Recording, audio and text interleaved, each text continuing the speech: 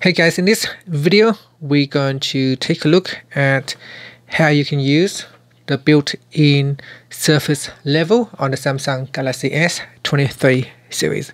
First, tap on the home button to return back to the home screen. From the home screen, swipe down at the top and then tap on the settings icon.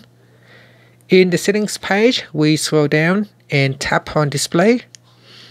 Next, scroll down and tap on edge panels.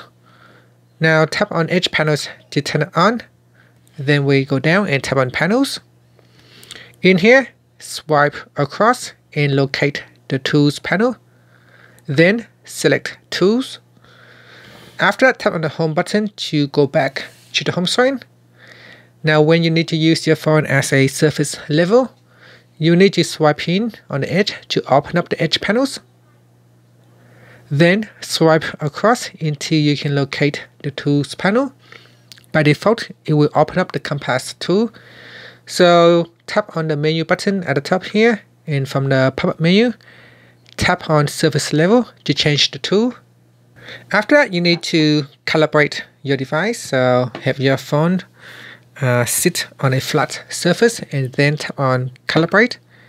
After that, you can then move your phone and place it on a surface level, and that will give you the details at the bottom here. And that's it. Finally, you can tap on the home button to return back to the home screen. Thank you for watching this video. Please subscribe to my channel for more videos.